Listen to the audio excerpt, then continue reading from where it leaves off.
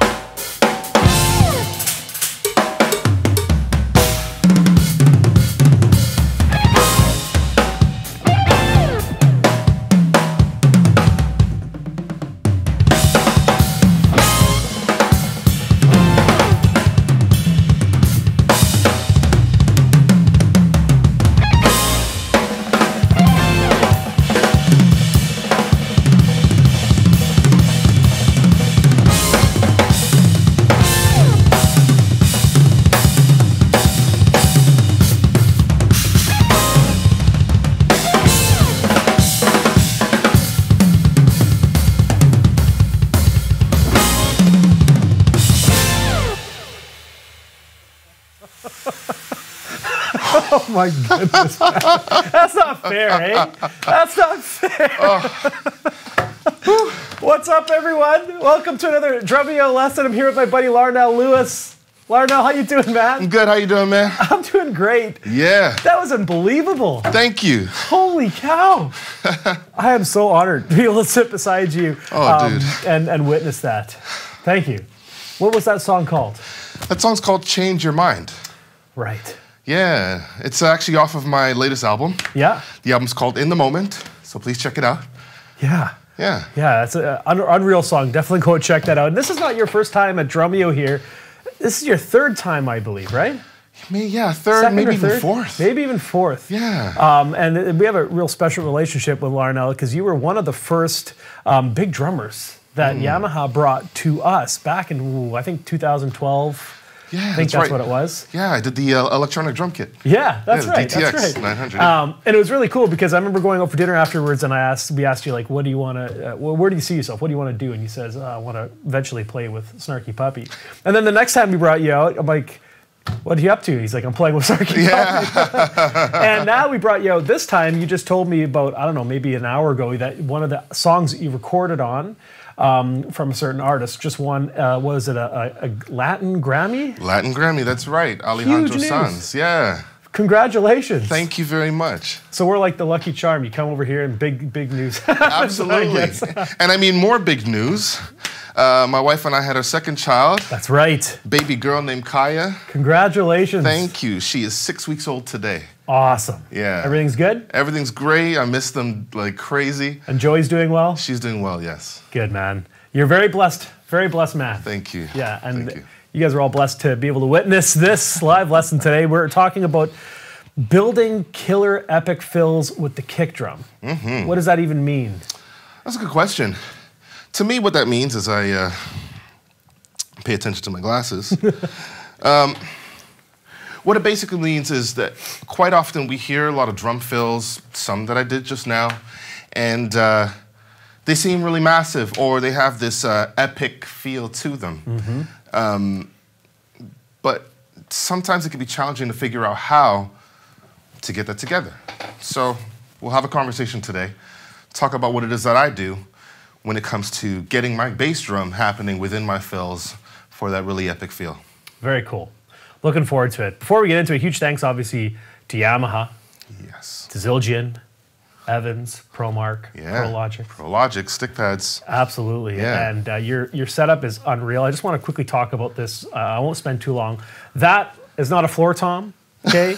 Although it sounds like a floor tom. I'm so shocked how you get such a deep sound from a 14 by 7-inch oak snare drum. Love it. When did you start doing that? I started doing that actually after hanging out with Robert Sput Seawright and Snarky Puppy. So the night I met them, he had this older snare, forgot the model, but he was able to get that really low sound out of like a 14 by 5.5. Yeah. Might have been a Rogers or something, and so I started, pressing it and trying to feel like how loose the head was, check out the tension on the bottom head, and so I'm very thankful that Sput allowed me to kind of build my formula off of what he was doing. It sounds incredible. If you guys are watching this on YouTube or on Drumeo, go and rewind and listen, and you won't think that that's a tom. I was shocked. And you also got a bunch of electronics over here, which we filmed some cool stuff. We'll be releasing it on Drumeo. We also did a really killer course with you called The Blueprint to Soloing. By far, it's, in my opinion, one of the best soloing courses we've ever filmed. Oh, wow. And that I've ever seen. Cool. So definitely check that out, drumeo.com, if you want to look more into that. And if you want to follow Larnell Lewis Music, okay? It's Instagram, that's YouTube, that's Facebook, and your URL for your website is larnelllewismusic.com. That is correct. Twitter's the only odd one out, though. Yep. Lewis_Larnell? Larnell_Lewis. I was close. Yeah. That was close. That's okay. I'm going to have to change that and maybe have a moving party and get everyone to move over to that new address, so look out for it. Yeah, sooner the better, because hopefully you get a big flood of followers. You post some killer videos and killer drumming stuff in there, so make sure you give them a like and a follow on those platforms.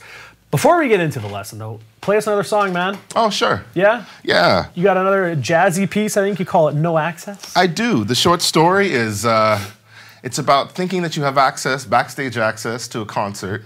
You get there, They say your name's not on the door, and you have to have a little bit of a conversation with the door person to finagle your way in. Love it. So that's what this is about.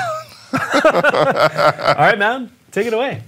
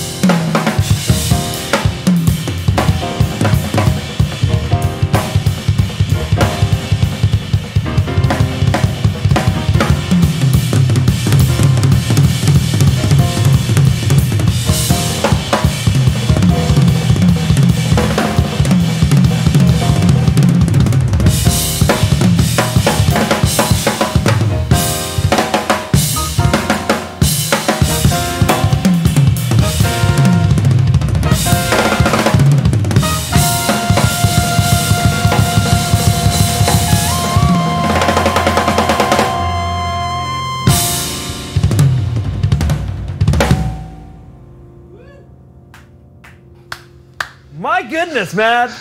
So teach us how to do that. I want to learn how to do that, Larnell. That's funny. Sick playing, buddy. I love that you. tune. Very cool stuff. I think we could do a lesson where it's not even a lesson, it's just an hour of Larnell playing. Thumbs up if you agree with that. Yeah, you guys want that? Yeah, I kind of do. But we do want to learn something about those fills that you were playing there. Absolutely. And your foot is insane. How you get so fast with just one pedal is unreal. We'll talk about that more inside of Drumeo. Yeah. But take it away. Build us an epic fill using your kick. Okay, so we're going to go through a few ways of building an epic fill. We're going to take our time and just look at some of the pillars to making some of that stuff happen. Now, for me, it took me a while to understand that I didn't always have to play double kick. I didn't always have to play 2 kicks before I played a fill or within my fill.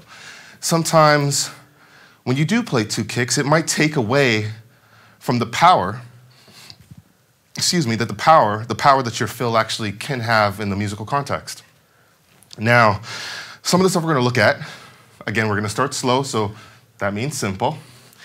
And kind of like within jazz harmony, we look at a triad, which is 3 notes, and we add what's called an approach note. So a note just before the 3 notes.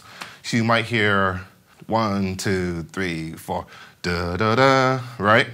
1, 2, 3, 4, da da da. You're going to add an approach note. 3, 4, ba da da da. 3, 4, 1, 2, 3, 4, da da da da. So that 8th note that's happening just before that triad is the kind of concept we're going to pull into the drum kit. Now, I'm going to play a couple of things, some fills with my hands, very simple fills. I'm going to play them without the bass drum within the fill. And then I'm going to add some bass drum just before the fill starts. All right? Okay.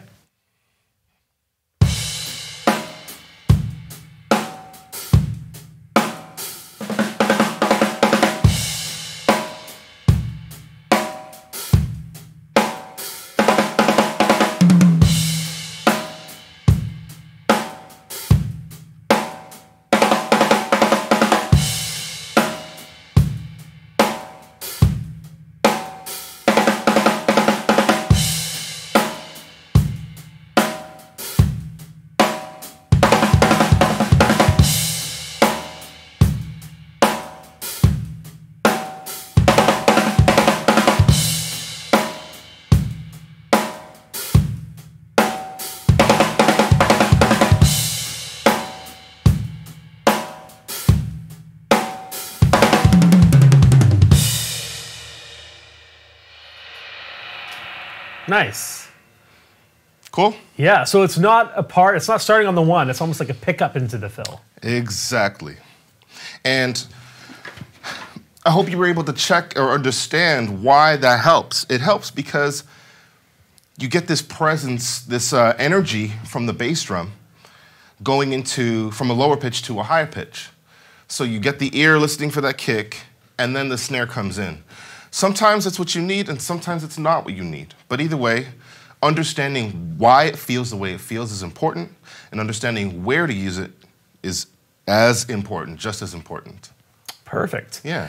And this works with any fill. Like, that was a cool fill that you were doing there. Can you maybe show us just 1 or 2 more examples with this concept? Yeah. You call it the approach note or the pickup into the fill? Absolutely. Perfect.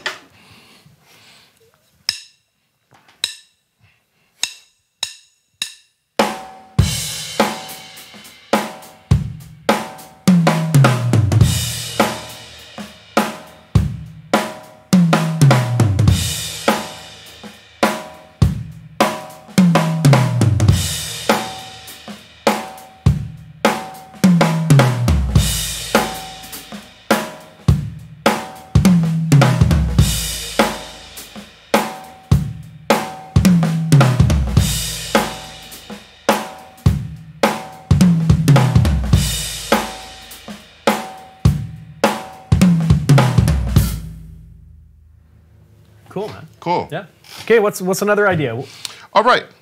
Another idea is now getting into adding double kicks. Within the same concept of understanding that frequency balance around the drum kit, you want to think about starting your phrase on the downbeat with some kick drums, or putting the kick drums on the back end of the fill that you're playing. We're going to use a very simple fill, just 16th notes. The first 2 16ths I'll do without the kick first, or at least kick on the back end. So the first 2 16ths will be snare, and the last 2 16ths will be kick. Now, you're probably familiar with this fill, but we're going to understand, or at least try to understand, why the weight of the sound of the bass drum at the back end, like how it affects what's going on, and also how it affects what's going on when it's on the front end of that fill. Okay. Cool? Yeah. All right, here's the first example.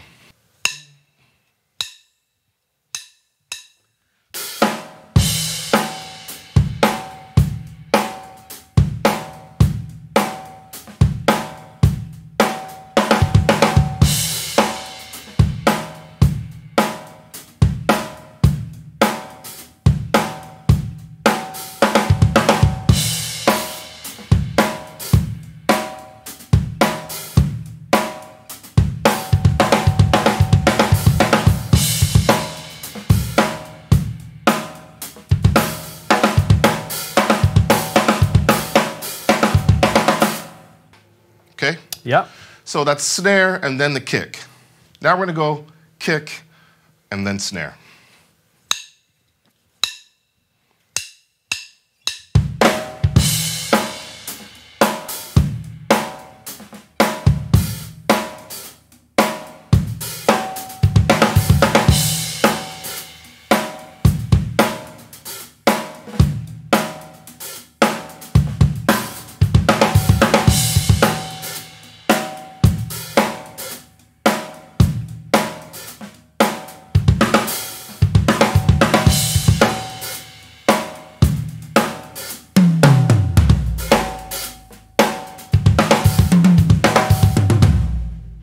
So the difference, you can hear the difference, but what is the importance for drummers to know about that difference?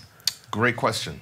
So the importance of understanding the difference between starting with your kick and putting the kick on the back end of maybe that short cell phrase that you're doing is because in the context of a song, sometimes something might be happening that you don't want to get in the way of.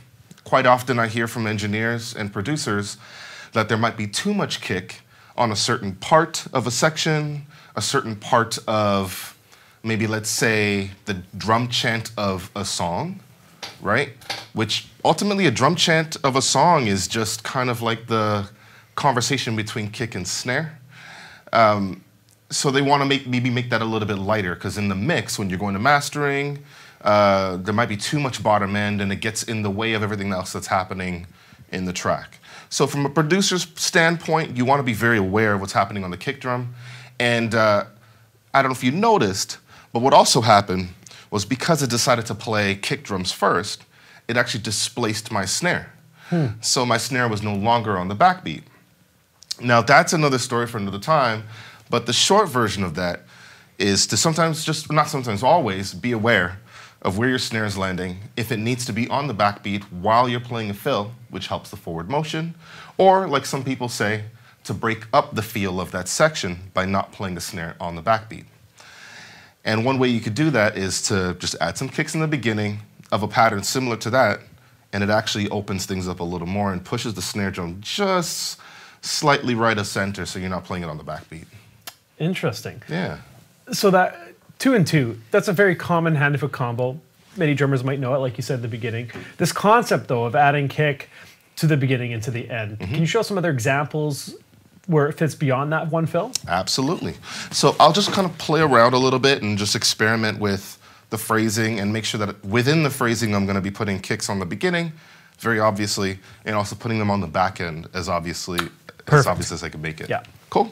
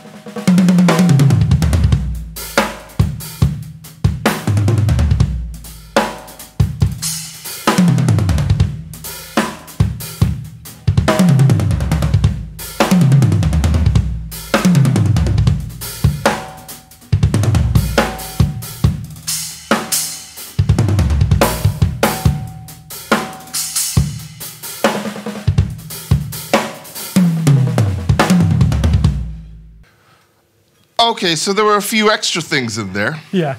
Yeah. Sometimes double kicks, sometimes single kicks.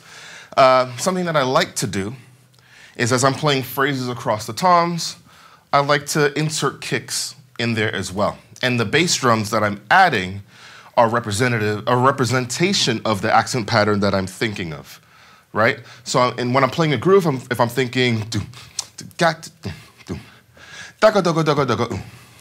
right, you can hear a very clear sonic kind of, you know, just descending all the way to the lower drums. Every now and again, I might put a kick in before we get all the way to the end. I might even end the phrase on the floor tom, which actually helps to also open up the feel of the arrival of that downbeat. Okay. Yeah, does that make sense? Yeah, it does. You might have to listen to that part again, rewind, but that pretty deep stuff there. And this is the thing, it's like this is more conceptual stuff. Yeah. You know, you can obviously copy what he just did and maybe learn some cool fills with what you played there, but it's the idea behind it. And your kicks always come through so clean, and the spacing is perfect. You have a really good relationship with your hands and your feet. Thank you. Yeah. Yeah. I spent definitely a lot of time playing slow, like really slow. And the reason why I played slow was because my teachers told me to. So listen to your teachers. Yeah. But also I realized after a while that when you play slow, you start to understand what you're doing. Right. You understand now what you're hearing. And as you speed it up, eventually you'll become smoother and you'll start to hear the same phrases, but at a faster pace. And then you speed it up some more, speed it up some more. And that to me is the essence of clarity on the drums. When you can play something at a very fast tempo, but you understand what you're doing, you can hear it, you can think, you can react, kind of like things slowing down in the Matrix, but they're really running in real time. I don't know if that reference makes sense. Yeah. But the whole idea is as you get faster, you understand what it is that you're doing. Playing fast without clarity, no, that's not helpful to music or to the listener or to your experience. And I really believe that once you start to have a relationship between your hands and drums at a slower tempo, but also understanding how these frequencies work and why we enjoy certain types of drum fills where we're able to bounce between the floor tom and the rack tom, or the floor tom and a snare, or even like, you know, any kind of fills that we might take the bottom out and start playing on the ride and playing on the cymbals, kind of like this. This is a little more advanced, but I'm just gonna. Okay, sure. I'm here to play some drums. Yeah, man. Let's hear I don't know about y'all, but I'm not gonna say no. Yeah, okay. Exactly. So here's a quick example. I'm gonna play some fills around the kit. We're talking very quickly about understanding that relationship of low to high and frequency, high to low, and also getting cymbals involved. Maybe not playing a bass drum with your cymbal, specifically ride. Okay.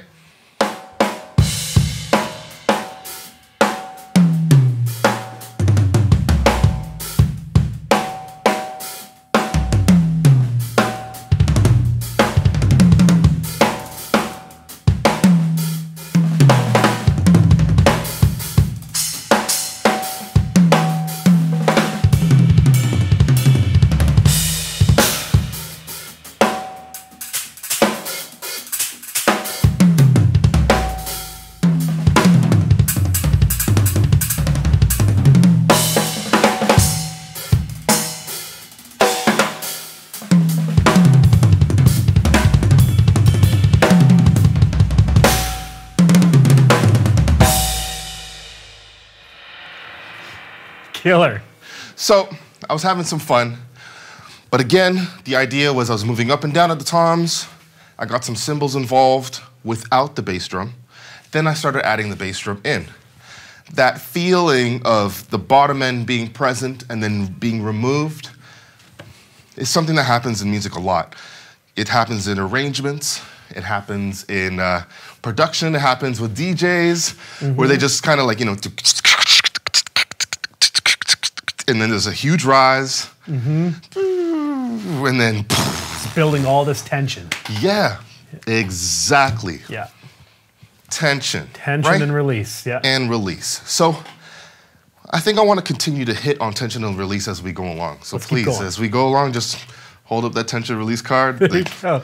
Because that's what it's all about, right? It is. And all of this, a lot of that stuff, people would say, "Oh, look at those like gospel chops." You hear that term all the time. Yes. That's what it is you're doing, but that's just it comes out naturally because you have that relationship and you understand building that tension and releasing it. Right. Yeah. And even within gospel chops, like being an entity, which is a group of people that actually were trying to give a little more shine and presence to those that were playing in churches that weren't actually able to get the respect in the community. Amazing players, but needed a platform. Yep. And not everybody has the opportunity to be on a Drumeo. I mean, I'm absolutely blessed to be here.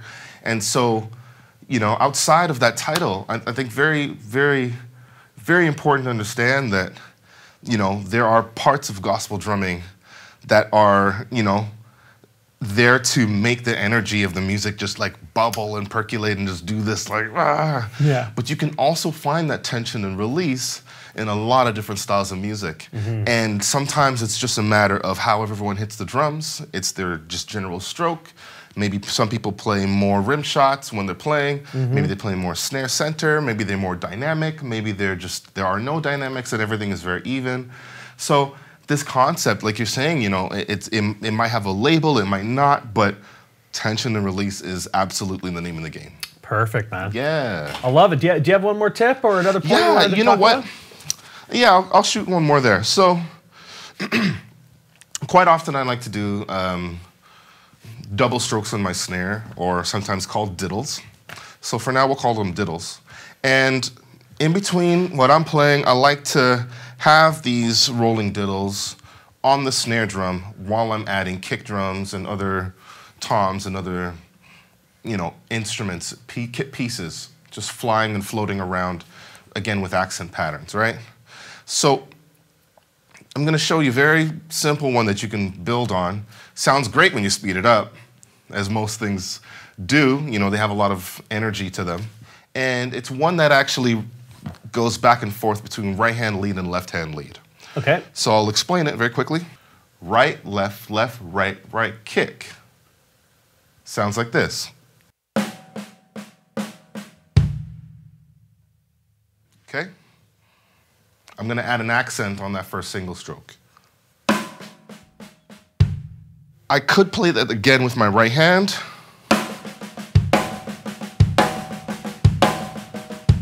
But it could be challenging, so I'm going to flip to the left. Okay.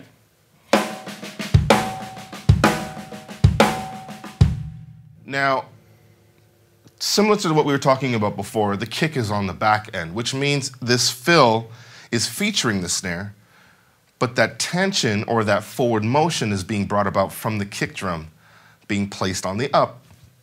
Why? Because we're used to the kick drum adding that release on a groove, especially in funk. In funk music, that kick is on the one, like this.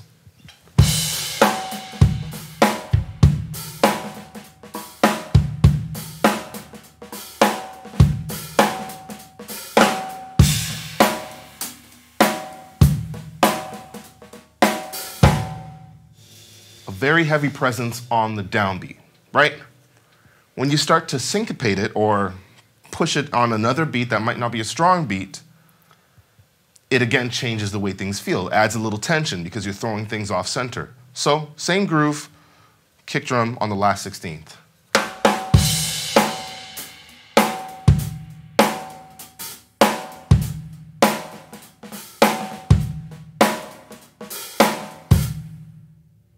Okay? Huh.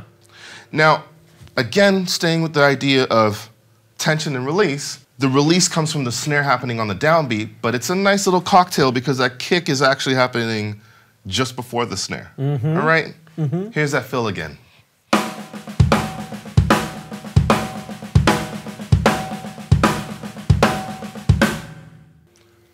A little bit slower.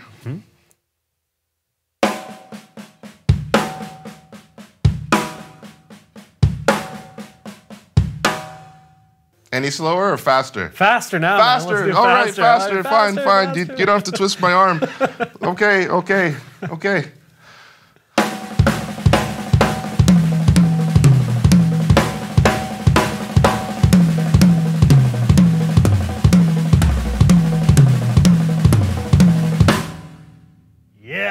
That is a mighty fine cocktail. Yeah. I like it.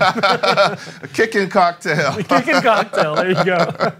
Right, so again, to repeat, it's a fill that I love to play. Quite often I like to use 6-stroke rolls, replacing a kick every now and again, and understanding that the relationship between the kick and the snare and how it sits within that pattern that you're playing can really spice up your fills. It could spice up what's happening. So be creative. Now show us that in context. All right. Yeah, and at that whatever tempo you want. Whatever tempo. Yeah. All righty.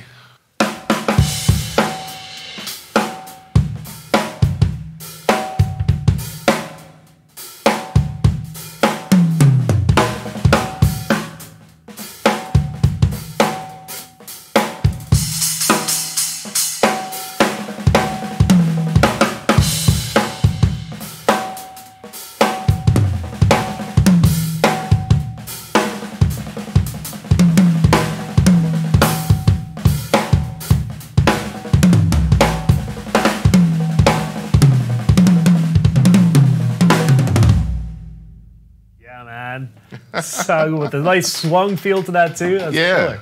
So your kick is one of the most important things I think in your sound with your fills. From what I'm hearing, like it's coming through so clearly, so crisp. You can play it so fast too, and you have great tension release in your playing.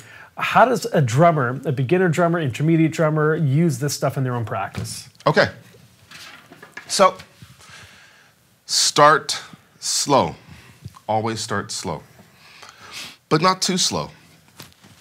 The reason why I suggest not too slow is because sometimes a part of what you're doing, really what you're doing is you're kind of dancing on the kit, right? So there's a very physical aspect to what you're doing.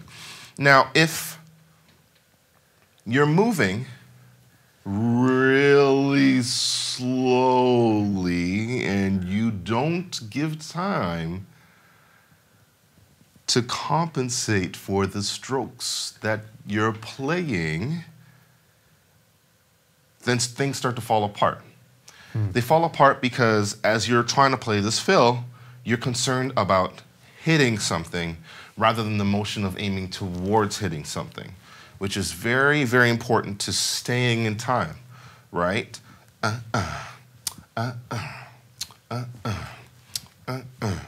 Nothing is wasted in that motion. It's all about understanding that the whole entire motion is a part of that beat. It's not just about what you're hitting. There's a whole, even though it might be a very staccato sound, like my stack, right? If I were to play it, maybe 4 times in a row,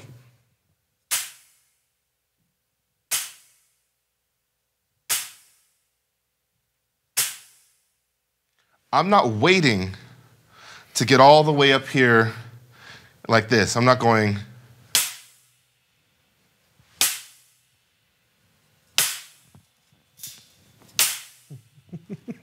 Unless I want to be a bit of a showboat, that's not what we're going for. So that full motion, range of motion is important. It gets smaller as you get faster. The range of motion you're using gets smaller when you start to play faster. But you have to consider it. You have to give it that time. So starting slow, but not too slow. Then write some ideas out. And if you got a phone, I hope you do, and I hope you have some space on there, and delete some of the maps that you don't need, right? And dedicate some gigabytes to your practice time. Just turn on a recorder, voice recorder, whatever you can download, and record yourself playing. Have fun. Be free, make mistakes, try a bunch of stuff. From there, listen back to it, study yourself, write a few fills out, and see what you can come up with. So that specifically is the creativity part.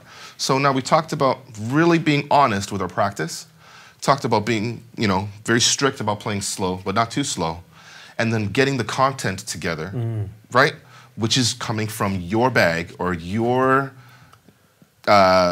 musical opinion, as I like to call it, which is also your style, right? Musical opinion meaning what you choose to do when you are met with a challenge. And from there, just start to build things. The last one is do a lot of listening. I think it's underestimated how much listening to other drummers helps you build your own sound.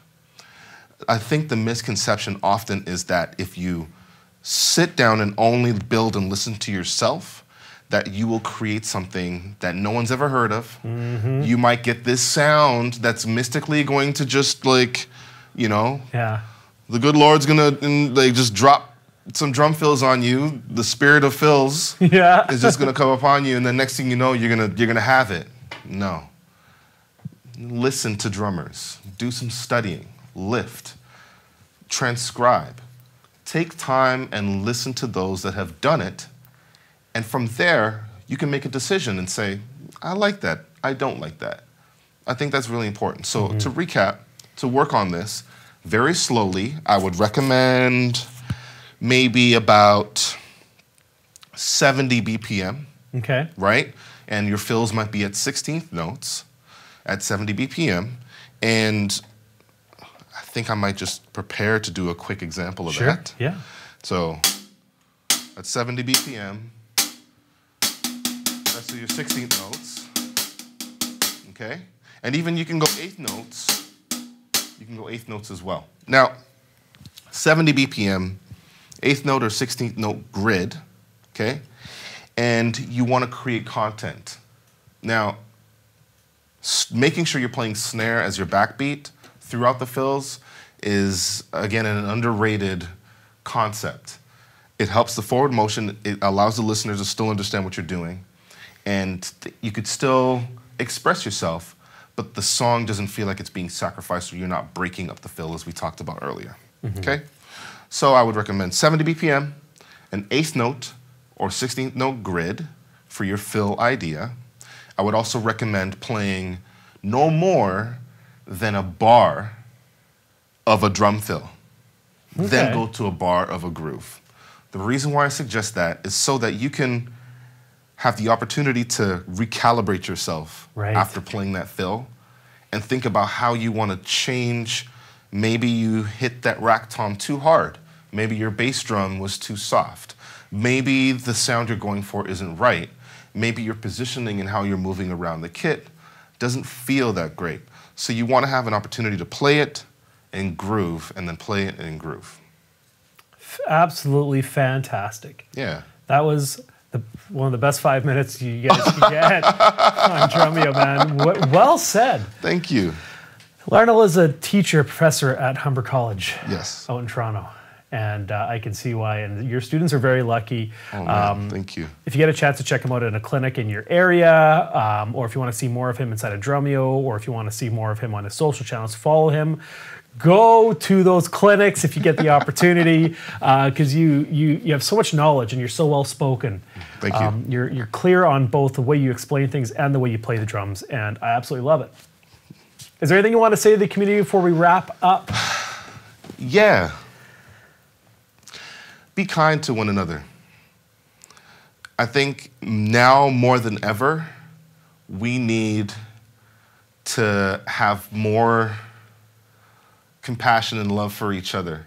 I think times are getting harder. I think, you know, things are becoming more confusing on a lot of different fronts. I mean, drums are confusing enough, which is why Drumeo exists, right?